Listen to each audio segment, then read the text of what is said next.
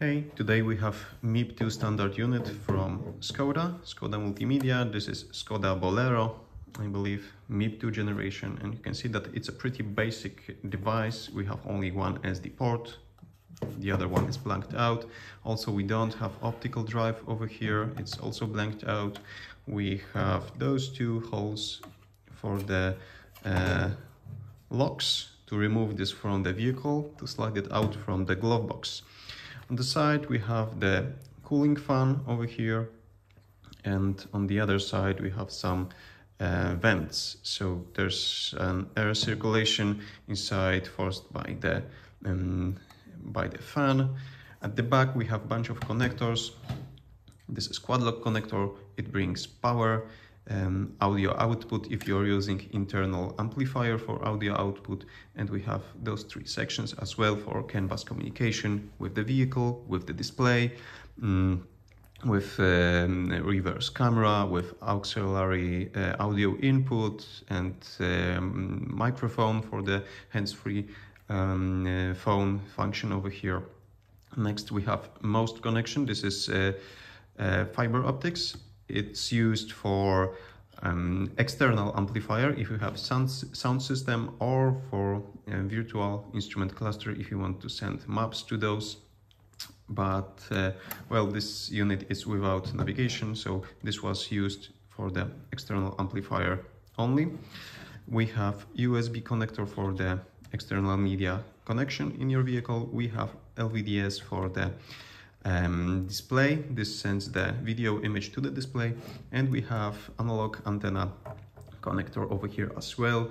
And well, since this unit is not equipped with navigation, we don't have GPS connector over here and no other connections. Okay, so to open it up, this is the front panel, so I will call this part the front and this is the back.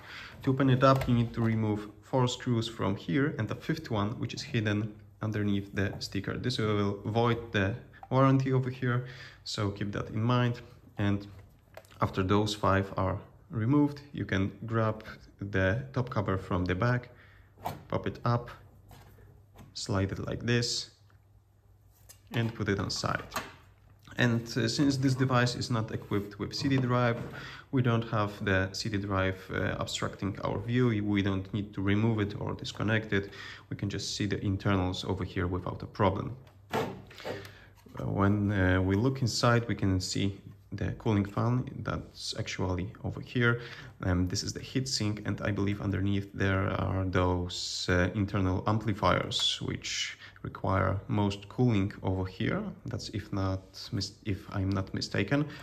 Over here we have the SD board, which is half-sized, since we have just one SD port over here. If this was a unit with navigation, we would have 2 ports, and this board would be a little bit bigger. Over here we have wireless connection board. This is for Bluetooth only in this unit, I believe, but in other units it might be combined Bluetooth and Wi-Fi. Over here on the sticker we can see that we have MAC address only for Bluetooth and no other MAC address over here, so I believe this is Bluetooth only. If it would be equipped with Wi-Fi, we would have MAC address for Wi-Fi network card as well. Not much over here, and not much over here as well. Well, 2 things that I want to show you. If you look over here next to this screw, you have those 2 holes, and you might wanna bridge them together. This is to boot the J5 processor into the boot mode. And over here next to the heatsink you have also 2 screws, 2 holes, I'm sorry. If you bridge them together, you will boot the IMX6 processor into the recovery mode. So if you are looking for methods to repair the unit, those 2 connections are the important part. Okay, and assembling it back is pretty simple. Assuming you don't have the CD drive that you need to put over here, you just need to place the cover like so, drop it and insert those 1, 2, 3, 4, 5 screws, and you are done.